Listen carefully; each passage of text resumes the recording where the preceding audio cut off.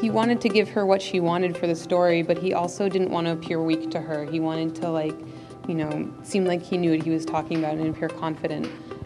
So yeah, that dynamic was really interesting, and I didn't want to talk to him about stuff that he was thinking, but like, it was really frustrating because like he was such an interesting guy, and like, you know, he was seeing all this stuff and he did want to talk about it.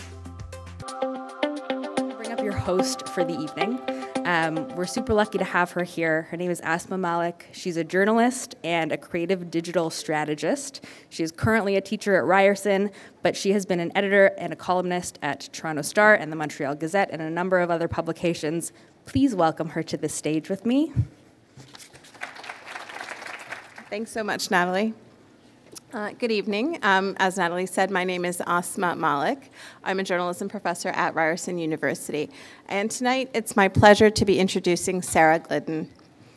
Sarah studied painting at Boston University and started making comics in 2006 when she was living at the Flux Factory Artist Collective in Queens.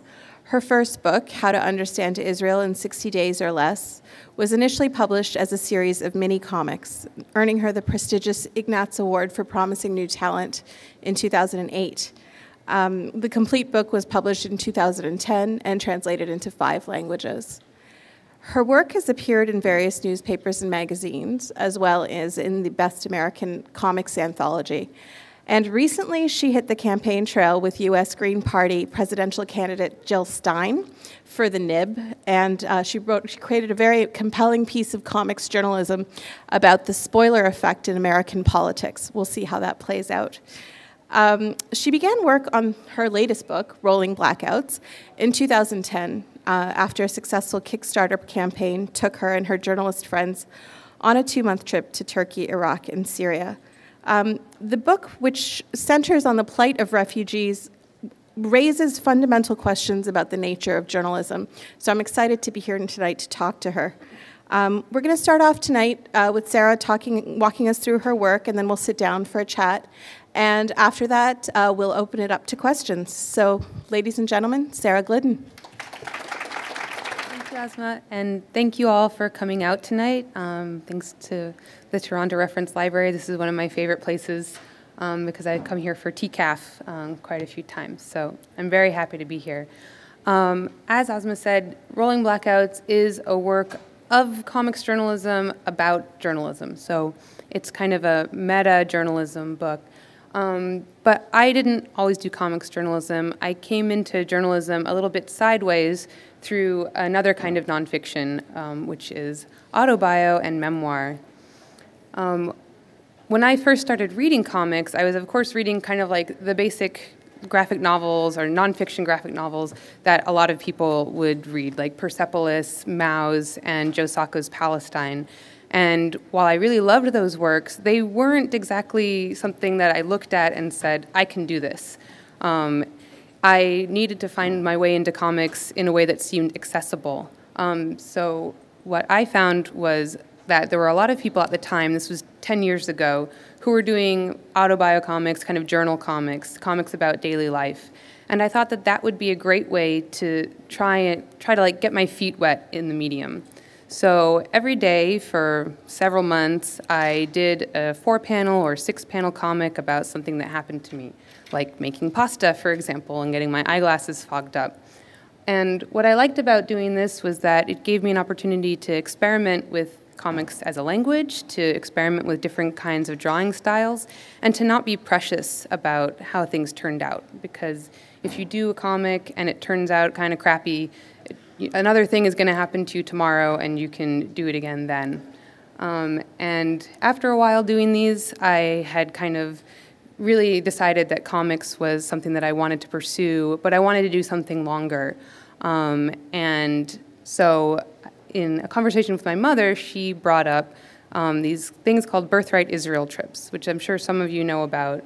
They're all expenses paid, 10-day trips, funded in part by the State of Israel for young Jewish people. And you go all over the country and you hear about how great Israel is, and they hope that you form a connection with the country and want to either move there or just like maintain a relationship. I had at the time, very strong feelings about the Israeli-Palestinian conflict, and I still do. And so I was really interested to go on this trip and see how a guided tour funded by that country was going to talk about such a complex issue. And I thought that I would just go, I would document my trip, and it would just do kind of a long version of my daily journal comics. It would be about me and my experiences and kind of the thoughts and feelings that I had about it. So I wasn't really going into this thinking that I was doing journalism, but it did involve a lot of, talking to people, doing a lot of research about the conflict and about the history of the country. And the book does talk about those things, but it really isn't a book that is supposed to explain the conflict. It's really about one person's kind of, I've heard the phrase used, emotional journey, and as much as that makes me cringe, it's true. There's a lot of crying in it on my part, and so it's really just like all internal. But what was great about using comics to show an internal journey like that was that I could really use the language of comics to show how imagination works and how thoughts work. The way I saw it, comics kind of depict our inner thoughts because we think not in words and not in just pictures, but in a combination of them. We imagine things. So for example, in this page, our guide was talking about the Golan Heights and the battle over the Golan Heights, and we were all looking at this kind of big room-sized model. And so I kind of show myself imagining the Syrian villagers coming to life and escaping over the border. Or on this page, I was thinking, we were daydreaming on the bus and thinking about how I really don't even understand the logistics of a war or a battle. Is it hand-to-hand combat? Is there helicopters, dinosaurs? I don't know. So I was able to use comics to kind of like go all over the place with that and explore this issue in a very personal way.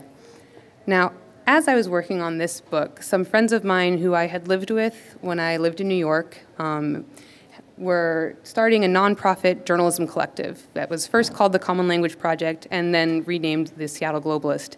They moved back to their hometown of Seattle from New York so that they could kind of get this journalism collective going. And so there's two of them there on the cover of the book. That's Alex Stonehill, he's the videographer and photojournalist, and Sarah Studeville, who's kind of, she's a writer and was kind of like the head journalist on this project. And I know it's kind of confusing that there's two Sarahs in this book, but that is her name. And because this is a work of nonfiction, I wanted to stay true to that. So in Seattle, the globalist reporters really focused a lot on local issues related to social justice, immigration, deportation, and First Nations rights. But about once a year, they were able to get grant funding to do a kind of larger international reporting project. So one year they went to East Africa to report on water scarcity and how that contributes to conflict in the region. The year after that, they went to Pakistan to report on madrasas and education. And I would visit them every summer, always in the summer, because Seattle is much nicer in the summer. And they would regale me with stories of their reporting trips. And I was just fascinated. It just sounded like this really glamorous, interesting job. And I had so many questions. How do you find your stories? How do you find your sources? What is a fixer? How do you find an interpreter? I just really wanted to find out more, and in talking to them, I realized that I had always taken a part of journalism for granted, the where it comes from part. I make the metaphor a lot. It was kind of like the way I think about water. I turn on my sink and the water comes out, and I take a glass of water, and I don't really think about where the pipes are going, whether it's from the reservoir or from some other kind of aquifer. But it is kind of important to know where your water comes from, right? Because once it's gone, you wish that you had looked a little bit more into that. And I thought that journalism was the same way. I'm a good, progressive, college-educated white girl. I, listen to NPR, I read the New York Times, and I always took for granted that the news that I was consuming was, unbiased and fair, and that I knew where it came from. It came from journalists. But in talking to my friends, I realized that there's a lot more that goes into this that I don't understand, and that maybe it would be better for me to kind of look into what is behind the curtain of journalism and make a book about it so that I could show other people how this works. So I proposed to the globalist journalists that on their next international reporting trip, I go with them and shadow them and make a book about how they do their jobs. And they said yes. I know for Sarah that her impulse was to kind of see what it felt like to be on the other side of things. She had been a reporter for 6 or 7 years at that point. You know, she had made a career out of talking to people and then portraying them in her stories, and they didn't always like how they were portrayed because that's kind of part of journalism. And so she wanted to have the mirror turned back on herself, as she put it. So she, you know, and all of them gave me this incredible access to go with them on their next reporting trip, which was in late 2010. They wanted to go to northern Iraq and Syria to report on Iraqi refugees and kind of displacement in general in that region and the fallout from the war in Iraq and the war on terror. So we left in November 2010. We started in Turkey, where we did a lot of interviewing with refugees and refugee agencies. Kind of our first interview that I sat in on was with a young Iranian refugee couple who were living in southeastern Turkey. That's like the Kurdish region. And that was my first experience with finding a translator when, you know, you're on the road. We couldn't find anyone who spoke Farsi and English in that town because it was, you know, a Turkish and Kurdish-speaking place. So we ended up Skyping in a translator, a friend of theirs from Germany. And so right away I could see, like, okay, this is going to be interesting. And then after that, we took a bus over the border into northern Iraq. Now, northern Iraq, at that time and still now, was a fairly safe place. It's kind of like away from all of the violence in southern Iraq, although these days ISIS is kind of encroaching on all sides. But it was this very interesting city called Sulaymaniyah, and we were there to interview this guy. His name is Sam Malkandi. He was an Iraqi Kurdish man who, during the Iraq-Iran war, he was called up for military service, and he deserted with his pregnant wife over the mountains into Iran. And really, his life was like a series of very tragic circumstances. His wife became depressed and committed suicide. He was left with his baby daughter, and then they eventually went to Pakistan and lived in a refugee camp there for about 8 years. He remarried. They had another child, him and his new wife. And finally, their application for refugee status in the U.S. was accepted, and they were able to make it over to Seattle and start a new life, and everything was looking great until 9/11 happened. And after the 9/11 Commission report came out, it turned out that his name was in one of the footnotes, that he was accused of aiding one of the al-Qaeda terrorists in trying to get a visa to come to the U.S. Now, no proof was ever found to link him to this, but nonetheless, he was deported on a technicality, just as a way, we think, for the government to get rid of him. So he was once again separated from his family and living back in Iraq with his aging father and away from his wife and kids.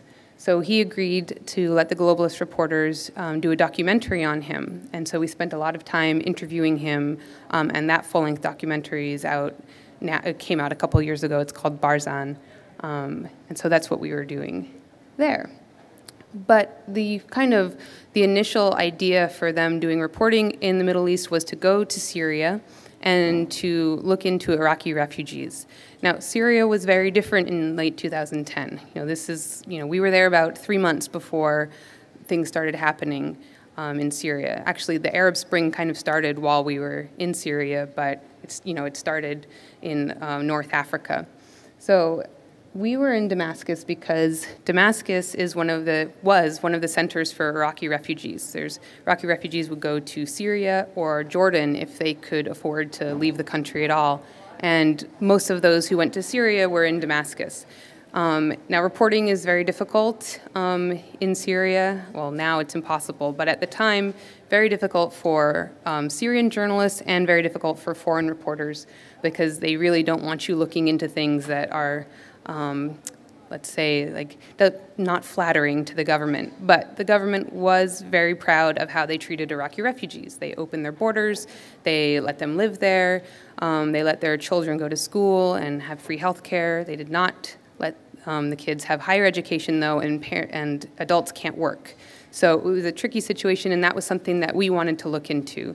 For the reporters and for myself, we thought that the Iraq War and what had happened to people affected by the Iraq War was kind of a story that was underreported these days in the U.S. You know, here was a war that we started, and once Barack Obama was elected, I think people were really eager to kind of turn the page and move on and say, oh, that was a terrible thing, what a big mistake that we made, but, you know, look at all our domestic problems, we have to just move on. And we thought, no, we really need to look at this, what's going on, and our generation especially, who were young and in our early 20s when the war started, now we're adults and we're taking the reins, and so it's a good time to kind of understand what has happened to people there. The other wrinkle, so right now, for now, my assignment was very simple. I was going to go with these reporters, look at what they do, make a book about it. But the wrinkle that was introduced into this whole project happened when Sarah decided to invite a childhood friend of hers, Dan, to come with us on this trip. Now, Dan, like Sarah, grew up in, you know, Seattle's a very progressive city in the U.S. Dan had hippie parents, just like Sarah did. But unlike Sarah, Dan joined the military when he was 25. That was his answer to the war in Iraq, was that he wanted to go there and fight in it himself.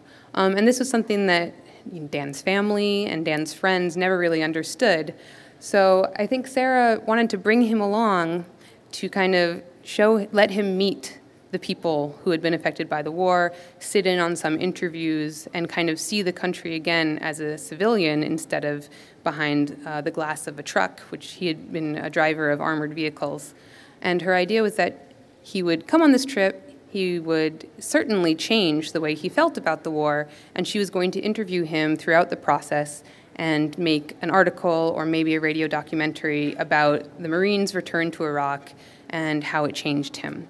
To me, it was kind of, I think that she was kind of showing him journalism. You know, this is like live action journalism. Instead of having someone read an article, you're just showing them everything. And the whole idea with journalism is that people come into an issue with, you know, their preconceived notions, they read what you've written, they get new information, and those ideas change a little bit.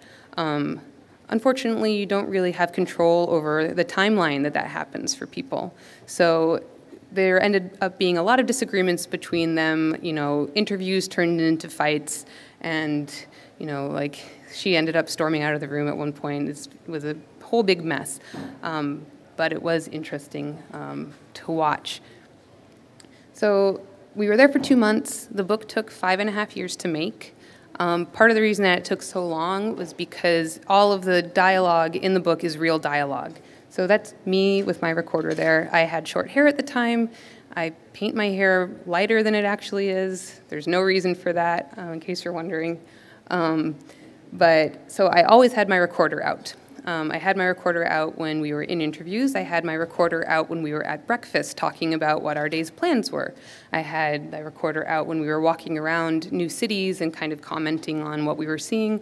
And I definitely had my recorder out at the end of the day when we were drinking 3 or 4 or 5 beers and talking very earnestly about journalism in America and, you know, what its place is. So when I came back, I had, you know, a couple hundred hours of all of these conversations, and I wanted to transcribe all of it. Most seasoned journalists would not do this. I was not a seasoned journalist, and I'm kind of a pack rat. So this is, you can see kind of, this is just like a fraction of the audio files I had there, and then I transcribed them on the right. I wanted to transcribe them all because I wasn't sure how the book was going to fit together yet. But also, I really wanted to be able to see all of the dialogue we had. And some people ask, like, well, why didn't you hire somebody to transcribe it for you, or use one of those programs that, like, takes your speech and makes it into text? And the reason for that is because this was going to be a visual book. I needed to remember how people were saying things, not just what they were saying. So when you listen to an audio recording of something, you can hear the pauses in their speech. You can like kind of almost see their body language. If you spent a lot of time observing them, you kind of know how they move and, you know, when they're kind of going to make a sarcastic look, if they're saying something kind of sarcastic. So for me, listening to these files was a kind of way of reliving the whole trip and really kind of remembering everything that happened there. The other reason why it took 5.5 years is because it was just a much more complicated story for me to write than the first book. And in the first book, because it was, like I said, about my imagination and what I was thinking about things, you know, I had a lot of visual tricks that I could use, like those people coming to life and dinosaurs to kind of like liven things up.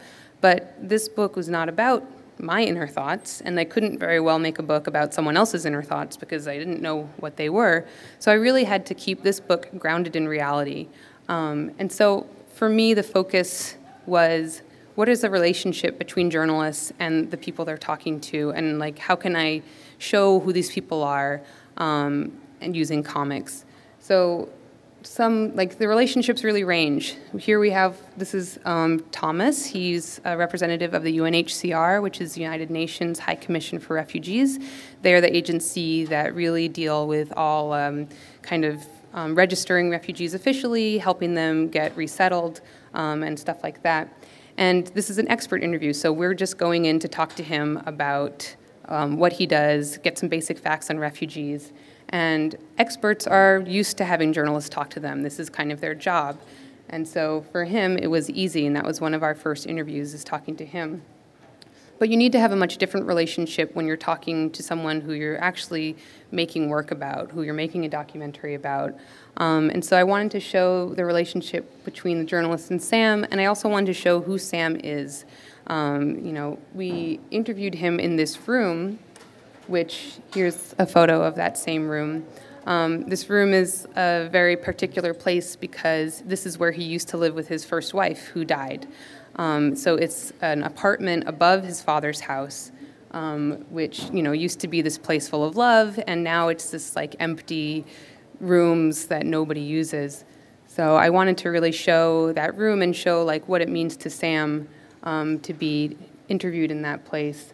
And when I'm thinking about place in comics, I want to show, like, I'm going to places that, you know, a lot of you have probably never been before. So I want to show how different a place is, but I also want to show how the same, you know, places in the world are, especially now that we're so globalized and everything. You know, for example, that blue chair. I drew that kind of plastic lawn chair a lot in this book, and I really kind of tried to make a point of putting it in there because that's a chair that I think all of us know. And so, like, putting these things in the comic, I want you to read it and kind of be reminded that if you were born in a different place, or if your life was a little bit different, you could have Sam's story too, that, you know, he's not all that different from any of us. I do use some flashbacks in the book. You know, someone like Joe Sacco will use flashbacks a lot because he's really focusing on like the story that the person is telling. So, for example, here Sam is talking about his student days in Baghdad. He studied drama, and when he was drafted into the army, initially he was in kind of like the entertaining the troops USO type thing. But mostly I wanted to keep the story grounded in the here and now. Like, who is Sam now? Who is the Sam that is talking to these journalists? So, for example, this is a scene where we went to his house at like 5 in the morning to watch him do his kind of getting ready for work routine. And, you know, they were filming him make tea, so I did these like kind of silent panels to show kind of what his life is like. As we got to know him better, you know, he gave us access to family photos. I tried to kind of paint these family photos in a way that will let you know that they're photographs and not cartoons. You know, these are people who are very important to him, so you want to take care when you're painting those. And we met his family as well. So yeah, with Sam, we had the luxury of like our long, sustained relationship, many interviews over a week and a half of time. With the Iraqi refugees in Syria, the reporter's mission was a little bit different.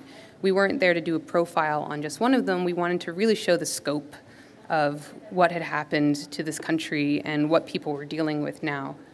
So I have a lot of crowded panels in the Syria chapter. These are people who are really a lot like my parents. They're doctors, they're lawyers. Iraq was a very professional country. These people had free access to education, so it's very educated, largely middle class. And so the reporters that I was with really wanted to show that to get people at home to identify with them. So we were in these very crowded rooms all the time.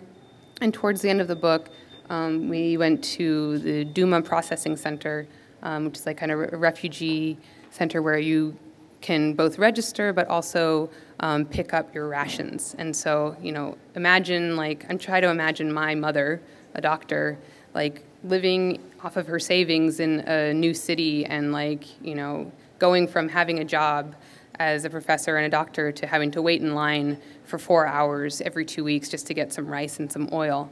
And kind of the indignity of that and the crowdedness and the frustration of that this is kind of the climax of the book.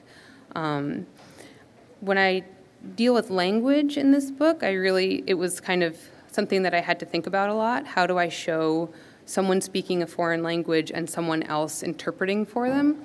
So I went through a couple different ideas. I didn't want to put both balloons because it would have made for a very crowded panel, and my panels are already pretty text-heavy.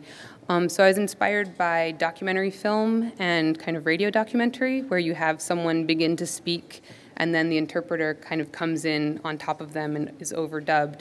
So you can't really see it on this page, but usually I'll have the person begin speaking in their language, whether it's Arabic or Kurdish, and then I'll have the interpreter come in over there. In this particular scene, we were with this young lady, Sarab, who was picking up her family's rations for that month, and people started coming up and talking to the reporters. They saw that there were Western reporters and they wanted to speak to them. And so she volunteered to interpret something that, that's someone's job. And so she didn't really know what she was getting into. So at a certain point, when this Iraqi woman found out that we were from the United States, she had a lot of words, not so nice words, to say to us. And the young lady there didn't want to translate them. So I decided to leave that untranslated. She gets to interpreting on the next page or so. But I thought about, should I subtitle it so that people can see what she's saying, because it's kind of intense. And I decided to leave it untranslated because with this book I really kind of wanted you to be in the shoes of the journalist. And when you're a journalist, you're a representative of the country that you're from. So if you're an American journalist in Iraq and you're talking to refugees who have been made refugees by your country, you're going to have to answer as many questions as you're asking. So I really wanted to put the reader in those shoes. And this is, a lot of this book is for an American audience. And, my kind of idea making it was to kind of make Americans confront those questions too. And that includes the confusion of having somebody saying angry words to you and not knowing what they mean. So I'm just going to talk very briefly about process before we go to our Q&A part. So while I'm in these places, it would be ideal to have my sketchbook out and just sketching all the time. It's very romantic, right? You're an artist and you're just drawing in Syria. But that doesn't really happen because, there's a lot going on. There's a lot of people talking, and I really needed to pay attention. And when you're drawing, you can't really pay attention to what people are saying. When I'm drawing my comics, I can't even listen to radio or podcasts until I'm at the inking and painting part, because the drawing part kind of just takes up too much of your brain. But it is really important, as I said before, that place and specificity plays a role in these books. So I did take a lot of pictures, kind of had my recorder, my camera, and my notebook in 3 hands. So for example, this is a street corner in Damascus, and this is the panel that I used that street corner for. And I know that my art looks very simple, and it is, but it is specific, and I do want that someone who's from that place or spent time there to maybe recognize that street corner if they look really closely. And I want the minivans in the background to be the kind of minivans that you find in Syria and not the kind that you find on the street here. Here's a guy making tea, and then, so there's that. And, in Syria, So a lot of comics is just showing things in the background without drawing attention to them. In Syria, the first thing that you notice when you drive in from Lebanon, if you were to go there, is that there are just like tons and tons of pictures of Assad. There's Assad, Bashar al-Assad, and his father, Hafez al-Assad, and even his brother Basil. They're all over the place. And at first, it's just like you can't help but just notice every single one of them. But the more time you spend there, the more you just kind of get used to it. It becomes part of the background, and it becomes something that's just like, oh yeah, that's the scenery, just like anything else. So I wanted to kind of include those pictures in the book, and kind of like in the first page of the Syria chapter, they're actually counting these portraits of Assad, but you know, as the chapter goes on, they're just kind of there, and nobody's really addressing them anymore. So I also like anatomy is difficult for me. So a lot of scenes like this, which look like really easy to do, I actually take reference photos for those as well. So here's me in my pajamas. Cartoonists often work in their pajamas because they don't have to leave the house. And I'll have my husband take pictures of me like making these poses, and then those end up, you know, being the comic there. So I have like a whole file of pictures of me making like weird faces or like stuff like that. I do use the sketchbook sometimes when, for example, you're in an interview where it's maybe like more intimate and it would be inappropriate to take pictures. Then I'll get the sketchbook out and kind of draw the scene and kind of get the feel for it. I also take a lot of notes. And then, of course, border crossings are a great place for a sketchbook. You do not want to have a camera out at a border crossing, especially when you're going into Iraq or Syria. So as soon as we would get close to those places, I would put the cameras away and start drawing furiously. And it's hard because like you don't know what you're going to use later. So this is like the checkpoint between Turkey and Iraq. I did a couple different parts, and I ended up using that building there on the bottom. Oops. And that becomes that. So you kind of like write little notes like orange sandy color so that you know how to paint it later. This is the interior of that same checkpoint building. On the right, there's a floor plan. So floor plans are like a really easy way to get a lot of information that you can use later. This building would be a nightmare for a floor plan, but that room was luckily a lot easier. And that's kind of a sketch on the left of the same place. And then that becomes this panel here. There were some situations where you could do a combo of sketching and pictures. So we went to a cockfight in Suleimania with one of the people we were interviewing, and you know, they told us like it's not really illegal because the birds don't kill the birds. It's like more humane cockfight. I know that sounds bad, but they said the men don't want to be photographed here. Like they don't want anyone to know that they were here, even though it's not technically illegal. So while the event was going on, I did a lot of drawings to kind of capture the mood and how crowded it was. And then after everyone was gone, I could take pictures of the setting and the scenery and like the stuff on the walls. And then I can combine those to make the page later. So here's these, I loved these portraits of the chickens. I think they look so regal. And so I put those in the background, and you know, maybe someone can't even notice what they are. It's just a small panel, but like I really just wanted to include them and put them there. When I'm drawing these comics, I'm trying to like make characters out of everyone who's like plays a significant role. And sometimes you only have like one picture of a guy. So this guy was our fixer when we were in Syria. He used to be part of Saddam's army. He was a colonel. He has kind of shady connections to things. He was a weird guy. But he was a great character to draw. So I usually do a lot of sketching in my sketchbook before I start a new scene with a new character. My husband's from Argentina. That's what that weird stuff is. And I was drinking yerba mate. And so you can see kind of the page that I'm penciling on the side. And then this is the page in progress. All of my work is watercolored. I usually pencil first, then ink over the pencils, and then erase all of the pencil, and then watercolor, and it kind of, that's the fun part. I love the painting part. So here's this guy, Harb. He was pretty angry, and there's the finished Harb. And so, yeah, that's it. And now Asma and I can talk. Thank you. Thanks so much, Sarah. That was really insightful. Especially, I like hearing you talk about watercoloring and actually doing something physical in a time where everything is so digital. Yeah, although I tried digital coloring when I was doing my first book. I had never done a colored comic before, and when Vertigo signed the Israel book, they asked, like, okay, we have two requirements: that you don't letter it because your lettering is atrocious, and that you do it in color. And I didn't know what I was going to do for the coloring, and I tried using Photoshop, but I had gone to school to study painting, so it just wasn't part of my brain. And so that's why I picked up watercoloring. That's great. So I wanted to start with just asking you a question about this kind of journalism. Joe Sacco, who you mentioned, calls what you and him both do low-impact journalism, as opposed to the journalism that we're bombarded with, 24 hours a day, 140 characters, and we need to react to quite quickly. I was wondering if you could talk about the process of spending 5.5 years on these 2 months of your life, and what you think, what you hope really the low impact would be of this kind of journalism.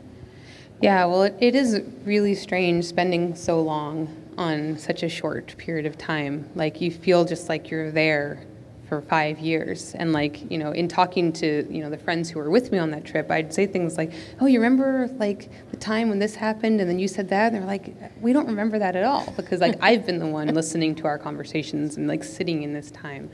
But yeah, with this work, it was important to me to find a subject that would still stand up years later. And I think that both, looking at journalism and how it works, like journalism isn't really, for better or for worse, journalism is not changing anytime soon. And, I think this kind of reporting that they do, that is just like the way that journalism is done. And so I think that, that could stand on the shelf for a while and be the same. But also when it comes to Iraq, like, a lot of people ask me, like, well, Syria has changed so much since you were there.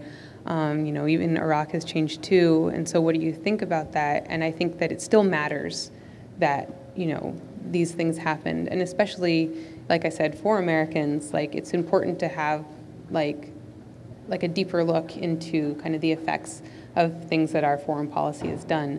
So I think that, there's other kinds of journalism to keep you up to date on the daily comings and goings and, like, the daily, like, political struggles over there. This to me is more like, let's look deeper and like let's kind of really get to know the people who are there. I think a lot about, one of the first comics that I read, like I said before, was Persepolis. And I was fairly young when I read that, and I didn't know much about Iran. And so after reading that book, I really, I felt a deep connection to Marjan Satrapi, like, as a person. And so after that, whenever I would read something about Iran, I would always think like, oh, I have a friend from there. Right. And that's the way I think about the kind of things that I do. Like, I hope that someone will read this kind of slower journalism and really get to know Sam, or get to know Syria, or get to know an Iraqi refugee. And then later when they see other articles or other books or documentaries, they'll kind of feel like, oh, wait, I kind of know something about that. Like, I felt some feelings for that person and want to find out more. They feel like they've had that connection. Yeah, that's great. So one of the things that comes up, and part of the reason, and when you're talking about the process of journalism, following your friends Sarah and Alex, they're constantly pitching stories along the way. Mm-hmm. So it's really, they're finding stories as they're traveling, and it's important for them to actually sell the stories and have someone that wants to publish their work. And your friend Sarah mentions, she's got what she calls the friend test, in which, her friends are very busy, they don't have that much time, but, if they have 15 minutes a day to do something, how can she tell a story that will be part of those 15 minutes? And I think sometimes we forget the connection between journalism and the audience. And I was wondering, in terms of your story, how important is it to you that your work reaches a wide audience? Pretty important. I want people to read it. Journalism means nothing if there's not someone there to look at it and to kind of think about the things that you're saying. And you really hope that your piece, isn't taken in isolation, that it becomes part of, a healthy, varied diet of journalism that somebody reads. So it's very important, but it is very hard. I see I've been like really interested in watching how different like online news organizations try to attract people to different pieces. Like there was that whole trend of like, watch what, you won't believe what happens next. Clickbait, yeah. Or then there were like listicles, like people doing like, 10 things you didn't know about Syria. And I don't really know what the trend is right now, but like you see these organizations always trying to find a new way to get people to pay attention. And, a lot of it might sound cheesy, like BuzzFeed and all that, but like, I think at the heart, these are organizations that do want people to know about the things that their reporters are producing. But it is very difficult. There used to be just like one newspaper in your town to read, and there just used to be like 2 TV channels that had news, and so like that's what you would read or watch. And it's great that now we have like a huge variety of news, and we have lots of different kinds of voices giving you those news. But then there's a lot of competition, and filtering is the challenge, right? Yeah. How do you have a focus on so many different things at the same time? It's our question there.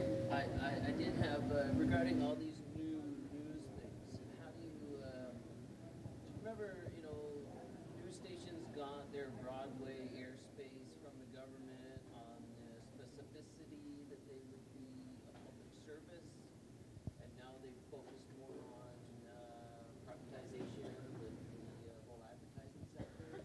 How does that affect what you're talking about? Well, that's a good point. The question was about news organizations having had before kind of like government support. Editorializing for the sake of profit. Sure.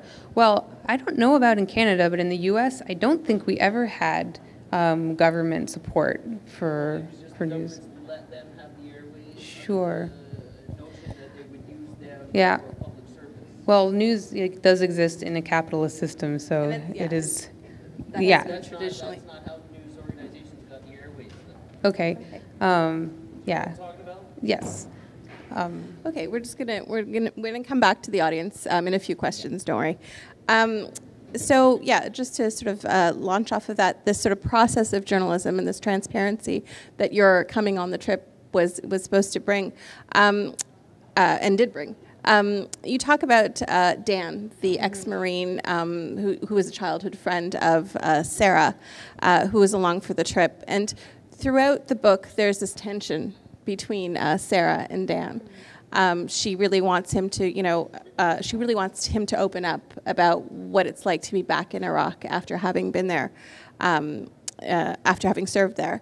And he seems reluctant and reticent. And I was, and I know, and you know, when you're talking about your own experience, you talk about how, like, in your private moments with Dan, when it's just the two of you, you're worried that you're going to scoop Sarah, or he's going to say something that's going to make you, that he should save for her. How did you feel about that dynamic between Sarah and Dan? And I was also wondering if she's read the book and what her thoughts are on that, looking back. She has read the book, and I think that, even just like after the trip was over, she realized that she had been maybe pushing him a little bit too much.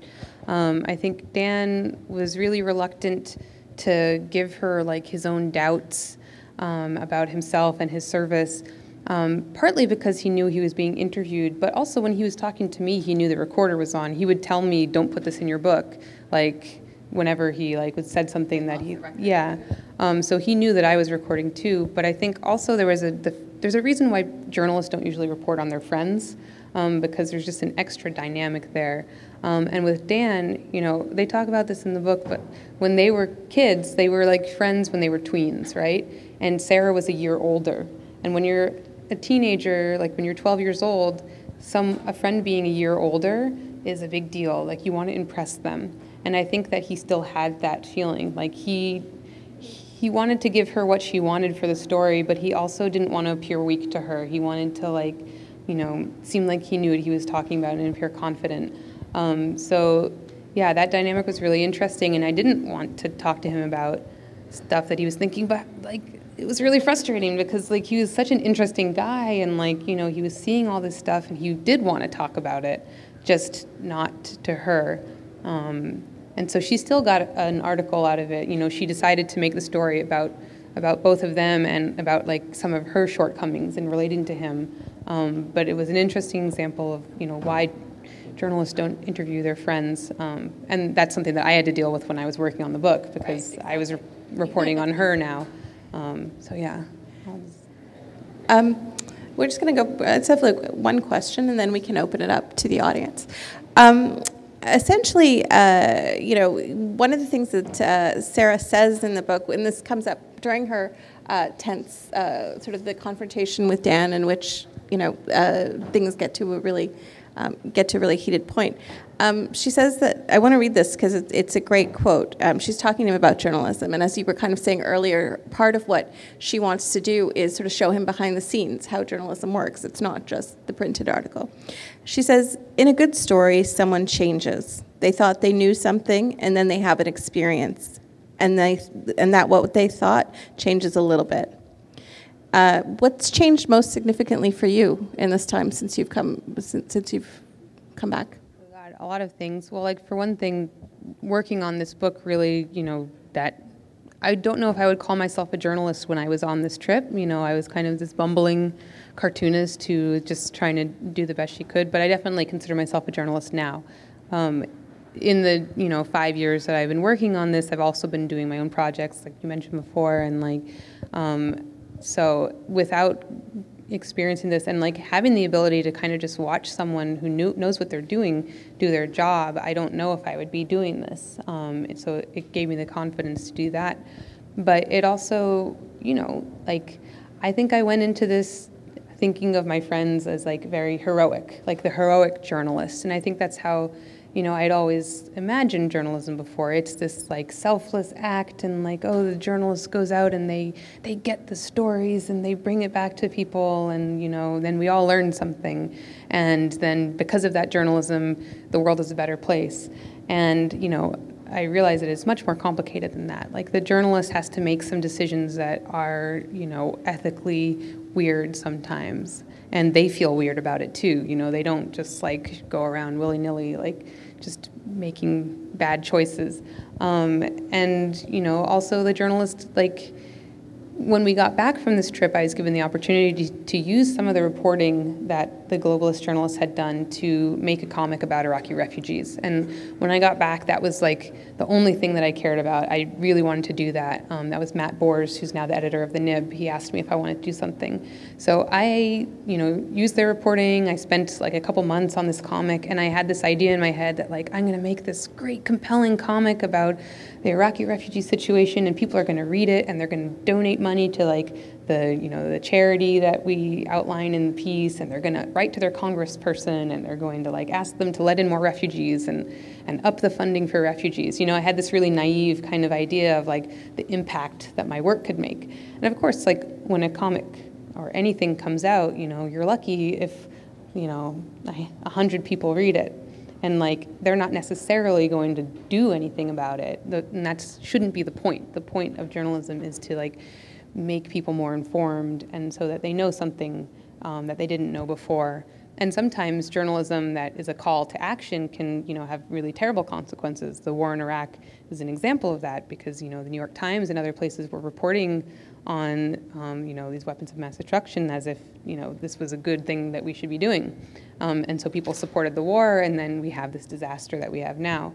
So journalism can't be something that you do because you want a specific result. It has to be just like you care about the story, you want to get it out there, and what people are going to do with that information, might be more oblique. They might read something about a refugee and have more empathy for someone in their life who has a really different situation. Like you never know, but I think the more information people have, the better.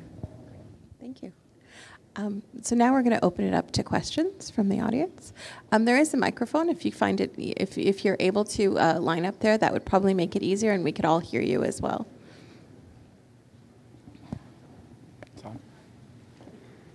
Thanks. You were speaking about journalism, and yet some of your language borders on editorialism and having your own point of view as to what you want to bring forward. Can you discern for me a little bit how you see the difference and where you might sit on the line? Sure. Well, I have a different way of speaking about this stuff when I'm talking about the book and in the book itself. So, in the work, you know, I'm not, like, my voice isn't really part of the story at all. I'm just kind of there as the narrator to, like, tell the tale.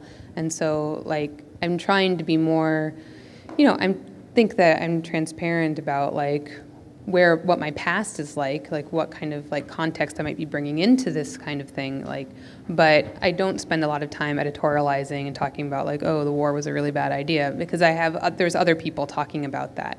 When I'm talking about the book, I don't feel shy about saying how I feel about it, because, you know, a book talk is not a piece of journalism, and I feel like, you know, I feel like I'm allowed to have my personality come through a little bit.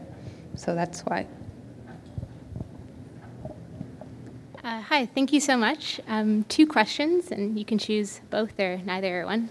So the first one was, why did you find it important to draw yourself in the pictures? I know Joe Sacco does that a little bit and adds a sense of transparency for the reader. And then the second question was, what elements of your identity came to be most prominent when you were doing your work? Like, you know, you mentioned being an American kind of changed the nature of the conversation.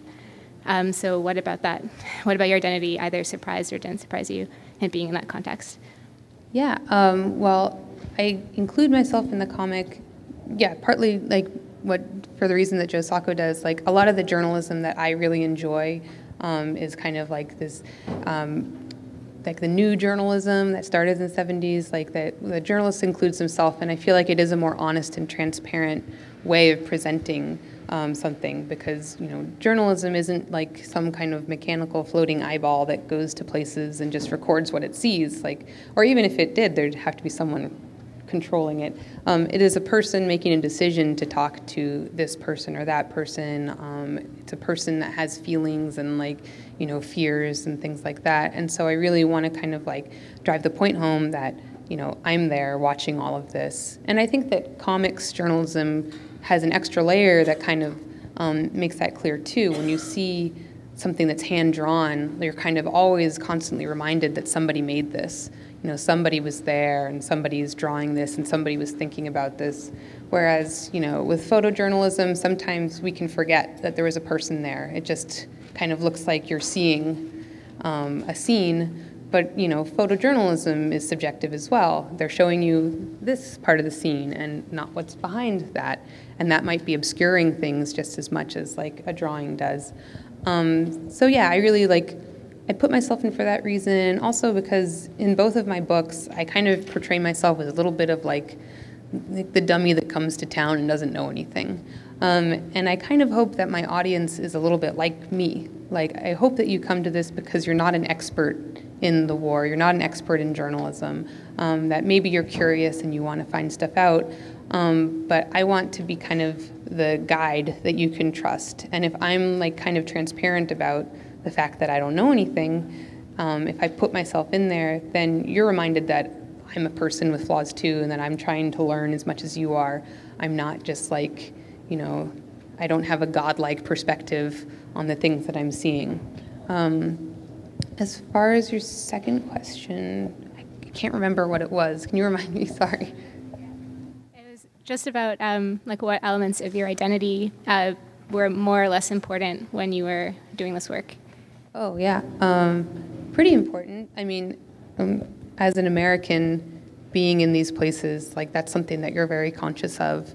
You know, our policies affect lots and lots of people, you know, and that's kind of an understatement when it comes to Iraq. Like, so you have to be very sensitive about that, and, you know, like, you almost kind of like, you want to be able to say something, but that would be indulgent, to be like, I'm very sorry for what we did. Like, you know, you don't do that, but that's like, you know, that's how it feels.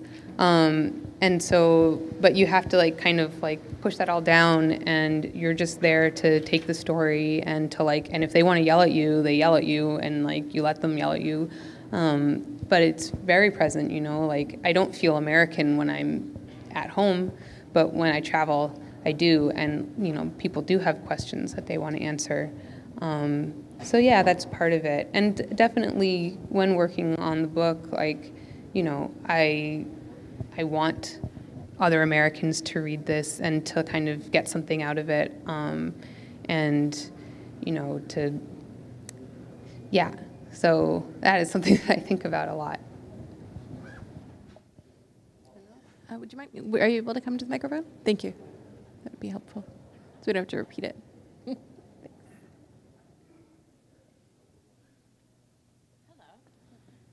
Also sort of on the subject of like creating meta-narrative, I'm wondering if when you're producing the book from the beginning, if you're aware of the multiple levels of like meaning you want to convey. So if you're doing something like painting a photo and what that means as a trope, like do you know from the onset what you want to say on primary, secondary, tertiary levels, or if that just sort of happens? A lot of times, yeah. I think sometimes, I don't know, like art isn't this like mystical thing, but sometimes you kind of have an impulse to paint something in a certain way, and then as you're doing it, you realize like, oh, I did something interesting there. But yeah, like most of the time, it is like purposeful, and I do go through a lot of iterations of the same scene or page. Like I'm like a big time editor, and so like one of the reasons why I use a 9-panel grid, besides the fact that it gives me some consistency and it gives me the freedom to like think about other things, is that it's kind of makes it a modular comic. So I would take out scenes and then rearrange the panels in a way that made sense, or I would like realize like in the Iraq chapter I need more of this guy, and so I'd add a scene in, because sometimes you don't see until you read over something that you've done that actually something's missing, or actually maybe this doesn't work the way I did it, and that's one of the reasons why the book was so late. I'm very sorry, Drawn and Quarterly. I kept on redoing things, and at a certain point, like people actually had to tell me to just stop and keep going.